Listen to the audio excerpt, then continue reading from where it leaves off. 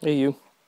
Okay, once again, not sure if you're going to end up being able to see any of this, but I'll do it anyways. If you can see it, you can. If you can't, well, I'll toss it. Do a little bit of a loop in here, because I just need this ground wire held onto there. I've taped all the ends so they don't fray, because if they fray, the birds tend to come after these electric ropes, because they really have an affinity for chowing pieces out of these for summer. Oops, sorry bird. Just missed that. I just got buzzed by a bird. Okay, and I just went the wrong way. I want to go inside, because that's where my loose end's going to go. And then I'll put this down, because I don't need that right now.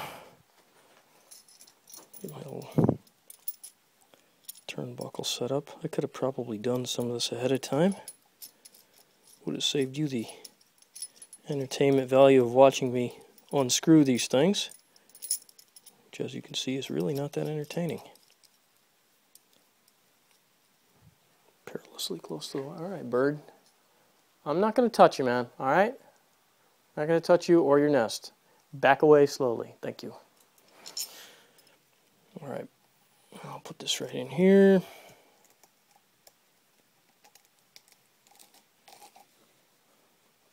Just want to get a fair guesstimate of where I've got to be. I'm just going to put one nut on there just to hold that thing in position, because what I need to do is I need to cut the excess wire.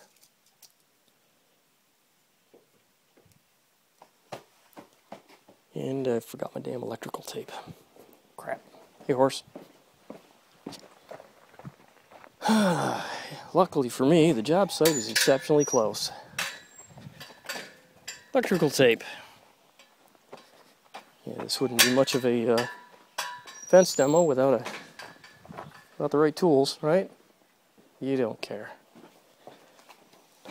Okay, so I'm going to take this piece here out. Find the end of my electrical tape in complete darkness. Should be able to feel it, but I can't. Here we go. Got it. So where I want to make my cut, because this stuff here frays like crazy. It's almost like a polyethylene rope. In fact, I think it is a polyethylene rope with the wires bound inside of it.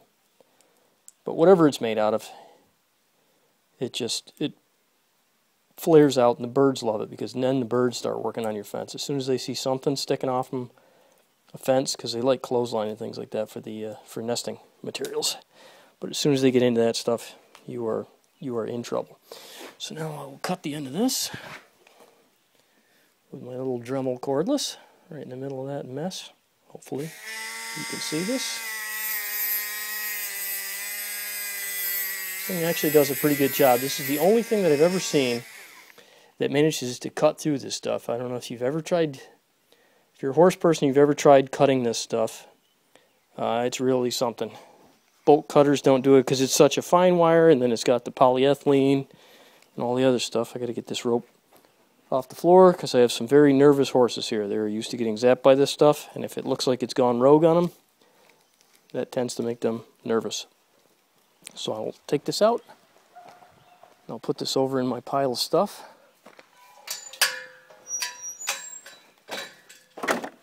Oh, the wife just came home. Okay, now I'll go back out to this thing. Hey horse. Alright, that rope is fairly slack right now, so I need to take tension up as well as get ready to cut this in. So this one here. See, now I did it right. Take a little grip on there. Spin that. Now, would have liked to have gotten one more spin out of it, but that's fine, because I'm cutting another small piece off. So that way I don't damage the pieces of wire when I'm twisting it with the cutters, because the cutters are not exactly the best thing in the land for this type of deal. Alright, now I got that loose. I'll take this nut back off from here.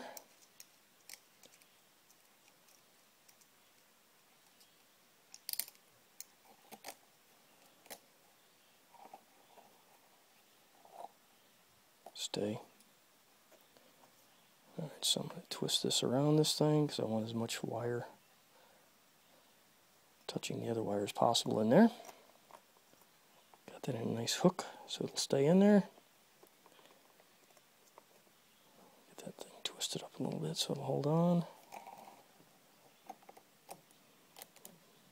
Pre-tension this line. So right now it's kind of taut, but not super. Put the nut on there. Hopefully I have another nut in my pocket here somewhere. Don't want to drop that. Okay, so the dead side of the line, I should be able to pull this.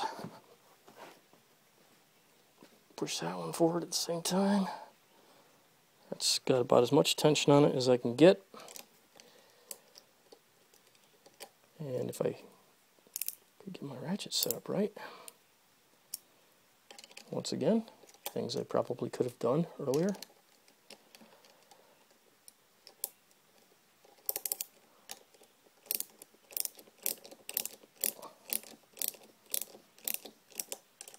The other one.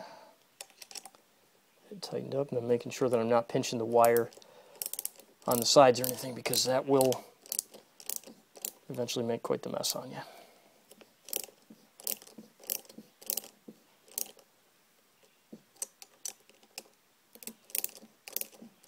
There. That's good. So that's far enough apart so that the birds aren't going to whack their heads on it and get zapped, and it's close enough so when Cloudy walks into it, he'll get zapped like I almost just did. And I'm going to put a little bit more tape on this one here because I don't need this one flailing about. It's a little bit longer than I intended it to be, but it doesn't really matter. I may have to move these around at some point or another, so I'm not going to lose a whole lot of sleep over that.